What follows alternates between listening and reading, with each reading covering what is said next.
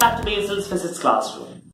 Now, a common question that I get almost every single day from my students is, sir, which are the most important chapters that we have to go through to attain a good score in NEET entrance examination?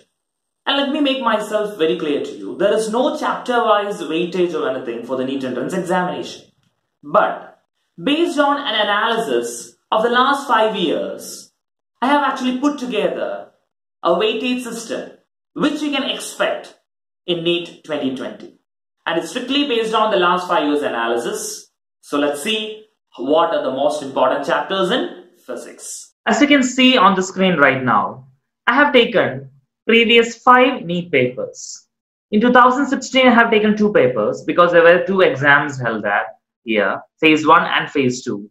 Then 2017, 2018 and 2019 paper. I have also taken the average number of questions asked per chapter. As you can see, there is a criteria I have given there.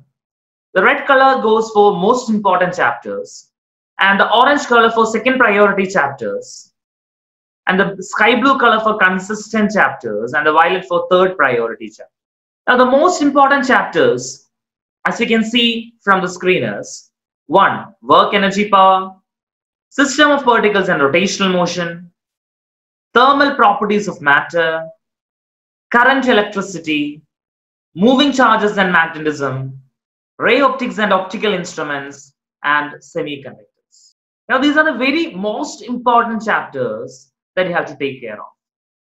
But along with these most important chapters, you should never forget about sky blue colors. What is that? The consistent one. Consistent in the sense, questions have been coming from these chapters consistently, which means you can expect a question from this chapter for sure.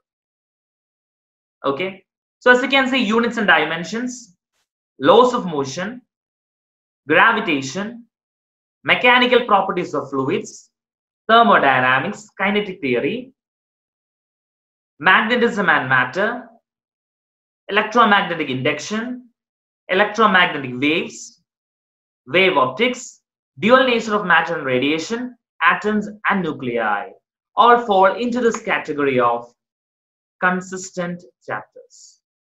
So along with the most important chapters, make sure that you learn the consistent chapters also. So for example, without laws of motion, you cannot actually do the questions from any other chapters. So along with the most important chapters, give importance to the consistent chapters also. Using the orange color, I have marked the second priority chapter. And as you can see, oscillations, waves, electric charges and fields, electrostatic potential and capacitance come in the second category, second priority chapter. And the third priority chapters are motion in a straight line, motion in a plane, alternating current. These have been assigned violet color and they are the third priority chapters. So make sure that along with the most important chapters I have listed there, you learn the consistent chapters also.